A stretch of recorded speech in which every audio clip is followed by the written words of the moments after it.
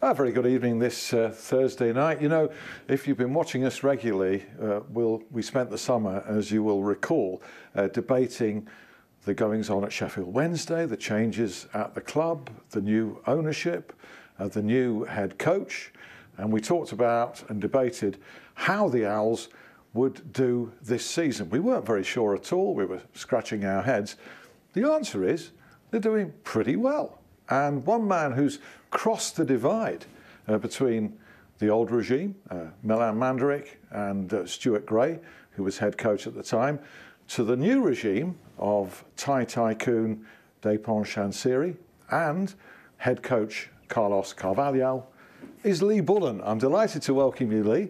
The great survivor, you've crossed from that regime to this.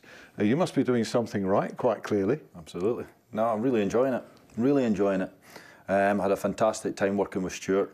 Complete respect for the man. It was a big surprise when the chairman made his decision, but Carlos has come in with a completely clean brush, with a bit of backing from the chairman, and we had a little bit up and down to start with, but obviously recent results have been fantastic. Indeed, 4 successive victories as we speak to you now. Some great games coming up. Hull City next weekend. Arsenal, of course, in the League Cup at Hillsborough. It's a very exciting time. There's a real buzz about the place. This will be a real test for us coming up. We fully understand that. I think we've lost 3 games already this season. 2 of those games were against teams that qualified for the playoffs last year, and one of them was a relegated team from the Premier League. Our next 2 league games are against teams that were relegated from the Premier League. So it's a real test for us. Yeah. On top of that, we've just got Arsenal as well, which is an easy one. But, just brush that one aside. Yeah, Middlesbrough and Burnley, for instance, were 2 of the games that you referred to there. They're good, very strong teams, aren't they? And that, you know, you would expect to find those challenging. They'll be there or thereabouts at the end of the season, absolutely. But that was prior to us bringing in 1 or 2 key signings before the transfer window closed. I think we're a stronger team now. I think the players have bought into the philosophy that Carlos is trying to lay down, and I think it's bearing fruit in the results.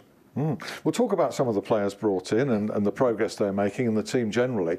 But can I just take you back to the change in the summer? Because it's a habitual thing in football, isn't it? That people change. Yeah. And you formed relationships. I know you didn't particularly know Stuart Gray, did you, when he came in?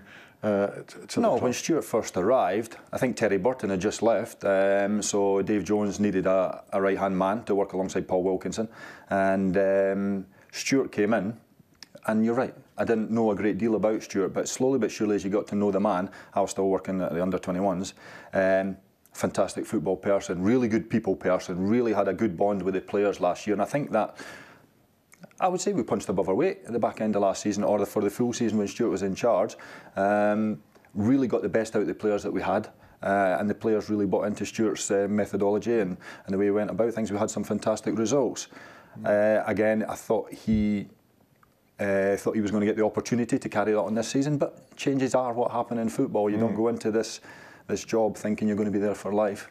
Things can change from one day to the next. And it's usually night follows day with a new owner as well. It's quite predictable. But even so, that must have been a slightly unsettling time for you and everybody. When somebody that you really respect leaves a club like that. No, everybody involved at the football club. I think obviously Stuart and John Dean moved on, and then I was waiting on the phone call myself. Andy Rhodes didn't know where he stood with the goalkeeping coaching side of things.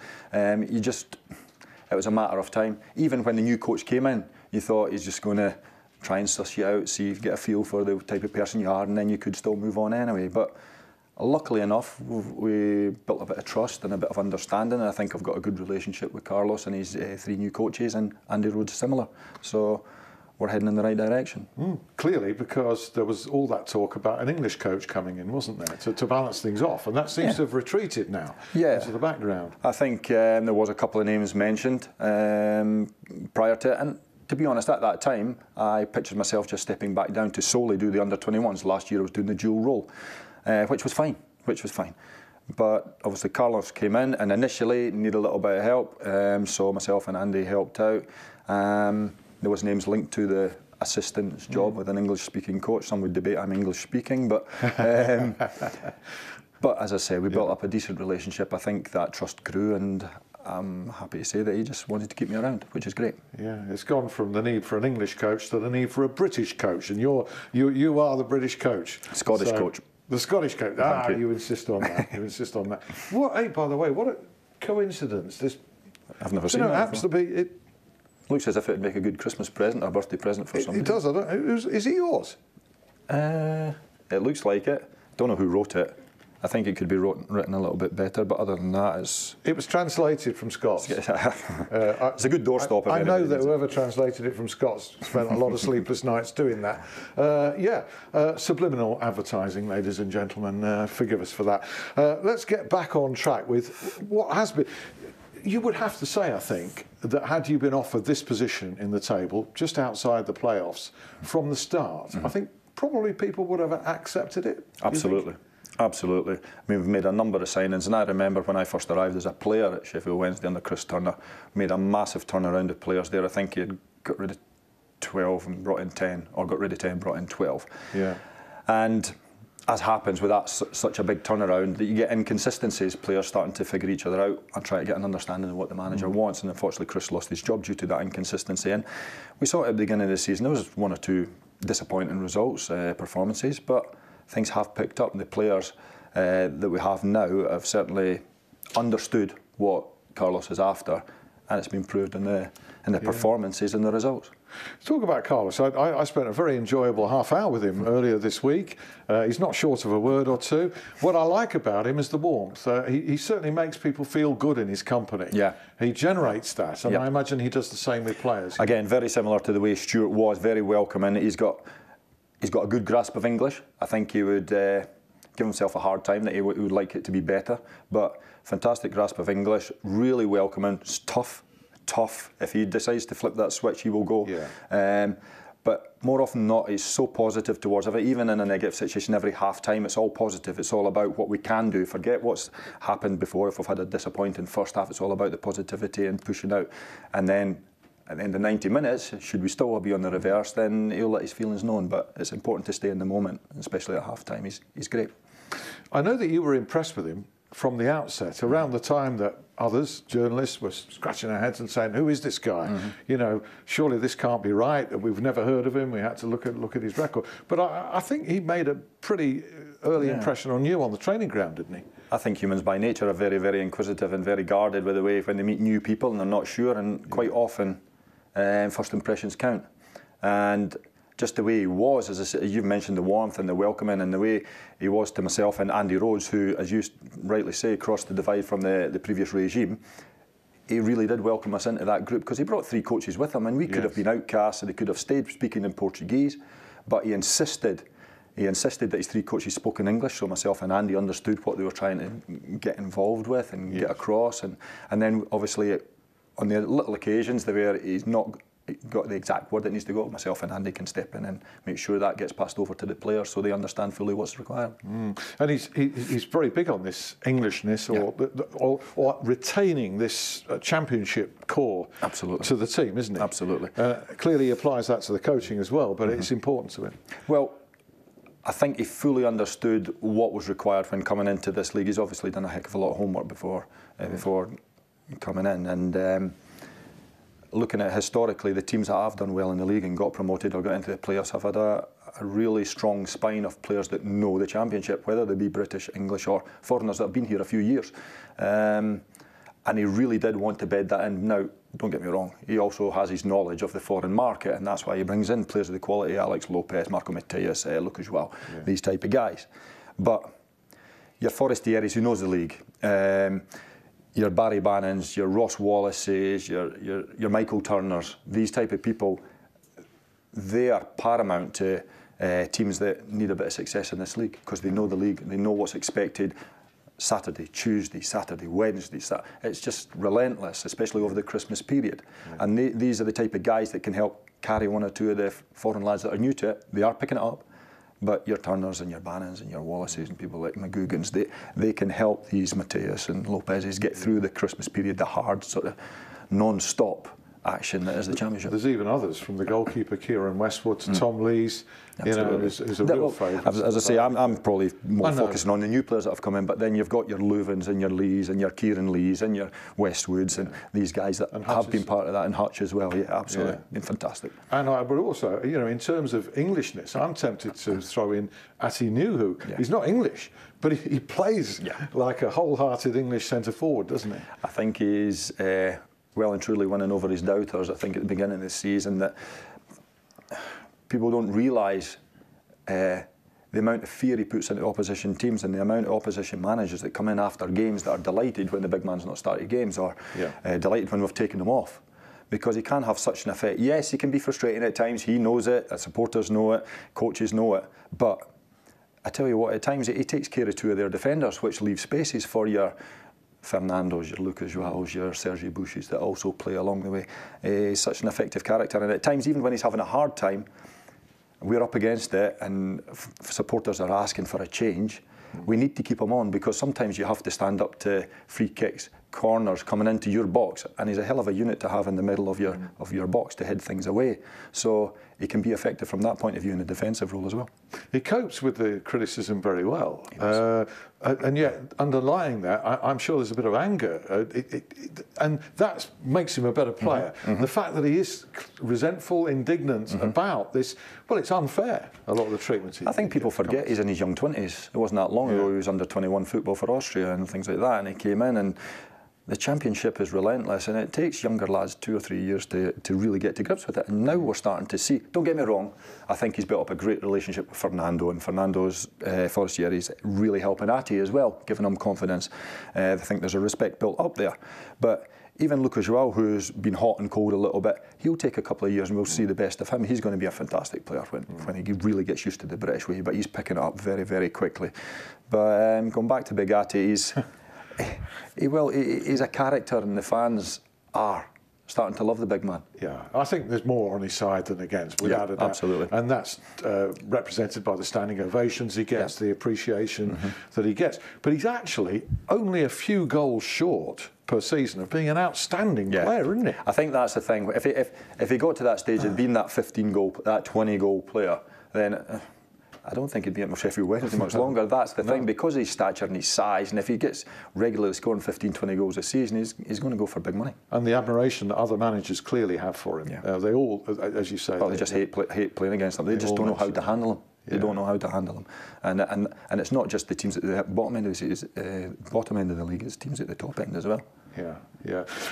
We'll talk a bit about individuals later, some of the promising performances that we're starting to see, how the team's gelling. But going back to Carlos, I had this great half an hour with him, and you mentioned the tough side that he's got. And all managers, however nice, however genial, he's a genial character, need that. And he opened up on that. He kicked. He was furious after the home game against Middlesbrough, the defeat. I think the manner of the defeat more than anything. And he kicking water bottles across the dressing room. Absolutely. You would have been there, so you're not surprised to hear me say that. But he's got that in his nature. He certainly has got that. I mean, you've got to remember this was a centre back in his day, and you see his height. He's only about 5'8", 5'9", if he is that. So he's having to make up for that height difference in some other way. So I would say aggression would be the way that he's got it. That half-time talk, as you say, is coming. He's kicked the water bottles about the place, and he really was fuming at the time. And he's trying to get across to the players that getting 2 yards away from an opposite player is not getting tight, is not getting close enough. So he decided to pick on one of his Portuguese coaches, and he almost two-footed this lad right through the door of the changing room, trying to get his point across. I mean, the player certainly opened their eyes to the fact that he has a switch. In a mock challenge. It's the same as anything. Listen, if a coach continually comes in shouting the odds and going ballistic, it slowly but surely loses its message. So he is very much somebody that won't be the norm. But when it does happen, it has a heck of a lot more effect. But now players are aware that it's there. Yeah. That's important, isn't it? They're a little bit more wary. They know what could... He's made a lot of tough decisions up to this point in such an early part of his career as a coach at Sheffield Wednesday. Listen, last season, Lewis McGugan's the first name on the team sheet. And now Lewis has had to learn and buy into the way the manager wants, and the fans want Lewis on the park. And because Lewis, listen, technically he's probably one, if not the most gifted player we have in our squad.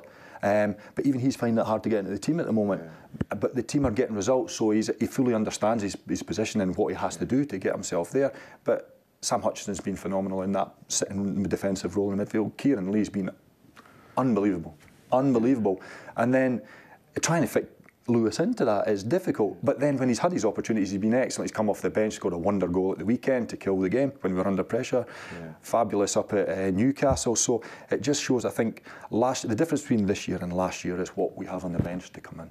Yeah. And they can change games like that. And as you say, the fact that McGugan can't guarantee a spot. Exactly. Is testimony to how the standards have lifted. Which is crazy, because he's such a fabulous football player. Yeah, yeah. And you mentioned Kieran Lee. In the time that he's been at the club, the improvement, as you say, has been meteoric. Absolutely. From being a struggling right back when he first came in, I think it was right back that he came in. When he played at Oldham, he was regularly a right back. Yeah. But then he was brought in, as you say, and he was brought in as a right back, I think. Yeah. But slowly but surely, he's sort of bedding himself into that midfield role, whether it be on the right side. At the back end of last season, I think it was more Semedo McGugan in the middle or Hutch McGugan in the middle, with Kieran Lee playing a slightly more right-sided role. Yeah. But this season he's got a heck of a good habit of making runs beyond strikers, which is hard to mark for defenders. They're too busy trying to deal with two strikers or one striker, and then Kieran Lee makes great runs, and he's such a fantastic professional in the way he goes about his training and his attitude towards things. When he's not in the team at the beginning of the season, a few pre-season friendlies, and at the first couple of games he wasn't in the team, says nothing, gets on his job, bides his time, and waiting on his opportunity. He's got his opportunity and he's taking it with both hands. Yeah, and he's getting goals, as you say. He got important goals at the back end of last season. That injury time winner at Rotherham, when we were 2-1 down with 3 or 4 minutes to go, and then we go and equalise, and then he nicks it. He's just got that sums Kieran Lee up to the match. Yeah. In the 96th minute, he's still making runs for it. He continually runs 13k during every game. It's unbelievable. I don't think the rest of the country's aware of how good Kieran Lee is. So we better stop talking about him. Well, it's all right. We just got a Sheffield audience, although I do gather somebody's watching us in America. So it's getting it's going global. Twitter inquiry. What time is it in America? Goodness me, it's about 7 hours on, isn't it? Or something. 7 hours behind. Oh, about midday. Yeah. We're going to have a break coming up, but we've got a couple of minutes before then. Carlos Carvalho, just to round up our... It's Carlos Carvajal. Now, our guy before the game continually says Carvalho as well. Now, that's a guy that played at Chelsea, wasn't it? Carvalho. And there's a guy called William Carvalho as well. Carvajal. It's not Carvalho. Right. Is anybody pronouncing it right on the local scene? Listen, Scots speak the Queen's English, so it's Carvajal. Well, I'm going to have to practice this, and I have to learn it. I'm just going to call him Carlos from now on. Fantastic. Is that okay? We'll both get where we're right. Okay. I get the feeling he's a very quick summariser of a player. He can very, very quickly make a decision on, for instance, Kieran Lee. He decided early on, having seen him in training. Is that, he can... I think that's fair to say. Yeah, I think that's fair to say. I think he's really pleased with the group he's got, and obviously with any coach coming in, we've got a big squad now. There's 1 or 2 players that are probably on the periphery that he feels maybe needs to get out on loan and get a little bit of game time and things like that. He just doesn't feel they're ready to play a big part in the squad, and but that's the difficult side of coaching, stroke management, and everything like that. Is deciding when you have those players. Sometimes you're better being honest and upfront with 1 or 2 players if he doesn't feel they're quite making the grade in his eyes. That doesn't mean he's getting rid. Maybe they need to just get out and get some game on loan to come back in, and then they'll be in a much better position to try and break into the squad. But he certainly knows players. You have got quite a few in that category. We have. Yeah. Bush. Now I think we've got Sergio Bush, Keelan Lavery, Lashman's not played a game, Claude Dielna, and we've got 1 or 2 that were in the squad now, out the squad. The most hardest job at the moment is picking the 18, because there's 5 or 6 not even in the squad at the moment. I think the last game, Heelan was suspended, but Sogo, who's done well in games, not even in the squad. Semedo, fantastic up at Newcastle, not even stripped. Sasso's done well in a couple of games, can't get on the bench. It's crazy. It's all very healthy and refreshing, and must fill you with excitement looking to the future. And I hope you'll rejoin us in around 5 minutes' time. More discussion about Sheffield Wednesday under Carlos McCarvalhal. Is that right? Have I got to put the MC in front? You've got 5 minutes to practice. We'll be doing that. Do rejoin us. James Gregg will be here to round up all the other sporting action. See you then. Cheers.